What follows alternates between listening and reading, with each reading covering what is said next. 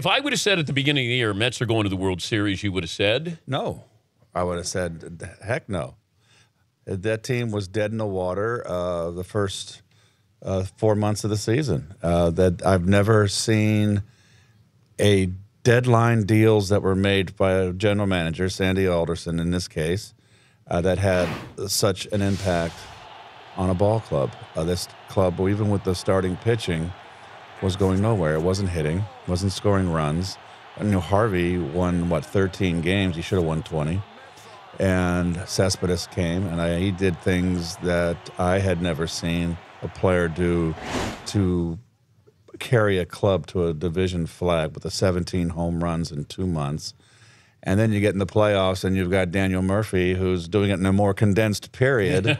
He's hit half of his home runs that he hit all year. He hit 14 in the season. It is absolutely the second coming of the amazing Mets. Better pitching staff, 86, 69, or these Mets?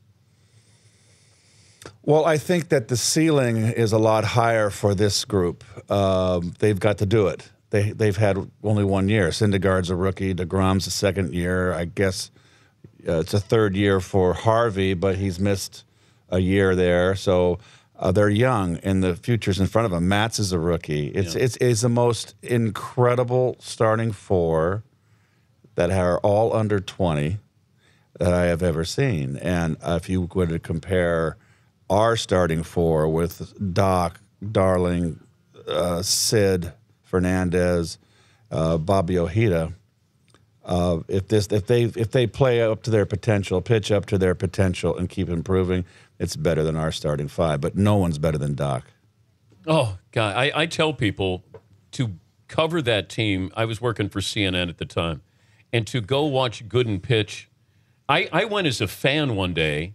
You're playing Montreal, and I think Denny Martinez was pitching against Doc, and it was a game in May. And I sat behind home plate, and I felt bad for the Expos because Doc had two pitches.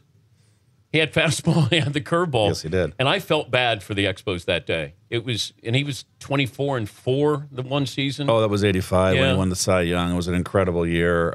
Bob Gibson, like Koufax type year. He was incredible to play behind. It was very electric.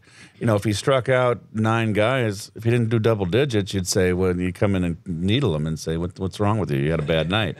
He'd throw a shutout and strike out 9 instead of 15. Yeah. But I think the expectations were too high for him by the media, it felt like. Like he was living up. No matter what you do, it didn't seem like it was enough after a while. Well, I guess we all have our demons, and he was up at 19. Just remember, that rookie year he had when he broke, was it Herb Score's record? I think it was Herb Score that had the record for rookie strikeouts. He was 19 years old. Yeah. That's a couple years removed from high school. Think about that. That's amazing. Yeah, a year out of high school and you're in major leagues. Keith Hernandez joining us here in the Man Cave. Don Mattingly got fired. Well, he did? Mutual parting by the Dodgers there. Surprised? No. But I'll tell you what, for a $300 million team salary overhead, that was a pretty, I don't want to, Justin Turner is a very fine player, but is he a cleanup hitter? I don't think so. For a $300 million salary, that was, you would think that would be a star-studded team with every possible superstar, and it wasn't. They just basically relied on their 2 starters. I didn't think it was a great team, but I actually, people say you're crazy to say it, but Mattingly I thought did a good job managing them. I know strategy-wise he was always second-guessed, but he won 3 division titles there. Carl Crawford's contract. I know. It wasn't a great lineup, and I thought they had 2 great starting pitchers.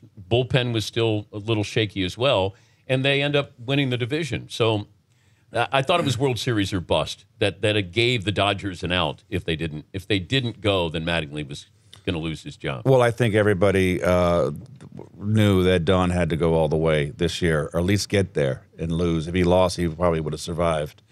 That's the expectations. Their new ownership is a little bit tough, and they're willing to spend the money, and you got that kind of money laid out there. They expect, success. And there's a lot of people in the game now that are running the game that aren't baseball people. There's more that goes into the game than just statistics. But are you an analytics guy? I am not. I know that sabermetrics are very key here, and there's a lot of guys coming in. The new general manager for Milwaukee is came from Jeff Lunau from Houston. Lunau from Houston, one of those sabermetric guys. There's another general manager hired. I can't think of the team off the top of my head. He's an MIT guy. He's under 29 years of age. Yeah. There's something to sabermetrics. I like some of the stuff, and the other stuff I can just get me a big trash can. I'll throw. It's a waste of paper. So, but if you look what the job that the Cubs have done, Theo Epstein, a sabermetrics guy. Sandy Alderson's a sabermetrics guy here with the Mets.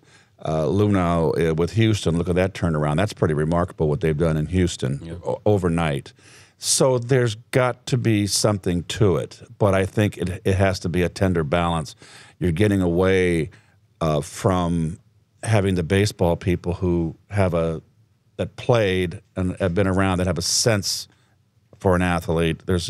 Its stats are too sterile, and the problem is some of the sabermetric guys are very arrogant, and they think that we don't need these baseball guys.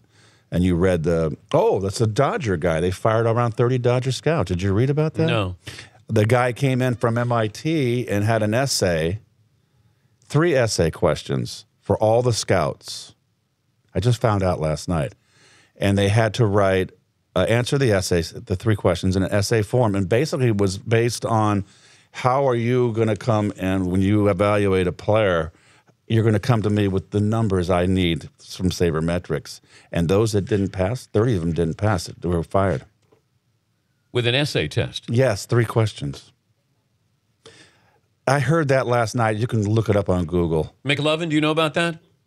No, I'm actually not seeing a lot of reporting on it yet. So. But someone told me there was they just dismantled half of their scouts. Sounds kind of like the movie Moneyball. I mean, yes, well, yeah, that's what we're talking about basically. So, the point being is that there are good things in sabermetrics, but I think the one thing that drives me crazy, you hit the home run you watching Turner broadcast, which was painful. The exit velocity of a ball. Oh, no. I'm a baseball guy. Yeah, he hit the crap out of it. Yeah, he hit 109 miles an hour exit. It's silly. It's absolutely silly. But once again, you're trying to get a younger audience to buy into this product. You're trying a lot of different things here. And I not that that's going to make my son go, boy, I can't wait to see what the exit speed is on that, a baseball Friday night.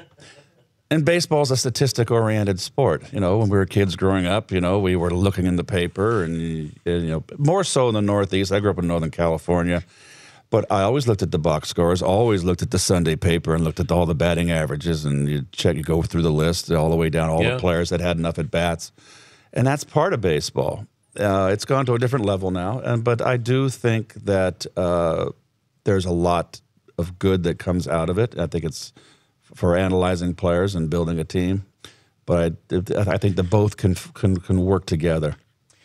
I remember the Game 6 of the 86 World Series, and I want to ask you about this because I'd heard where you were during the rally. Yes. Okay. And also, if your locker was, as I walked in, the first one on the left? Yes, I can look down the hall. Yeah. Into Davey's office, the manager's office, and the press would come in and walk. Yeah, and I also have to ask you about your beer of choice, that it looked like there was always a 6-pack of this type of beer. Michelob. Yeah. Bottle. Yeah. Never good in a can. Yeah. No, I'm telling you, I went in the locker room and I looked there and there were 6 full beers there. Everywhere. Right by your locker. Yes. And I went. And they would be gone. After the game, before I went home, they were gone. All right, I want to ask you about where you were during that rally, the Bill Buckner baseball game. Fritzy, what you want to ask him about Seinfeld?